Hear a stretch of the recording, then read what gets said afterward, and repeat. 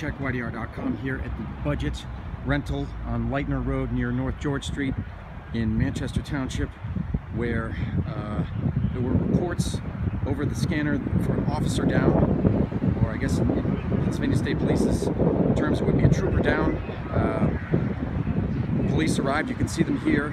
They arrived, and soon after that on the scanner there was a message that came over saying suspect or suspects under arrest. What we have here, we have state police, and I'm also I see a couple of officers from Northern York County Regional because this is their jurisdiction. That is about as much as I know right now. As I said, again, we heard officer down, and then very shortly thereafter there was at least one, if not more than one, suspect in custody. So I'm here. I haven't spoken with anyone. Once I do have more information, I will let you know. Stay tuned to YDR.com.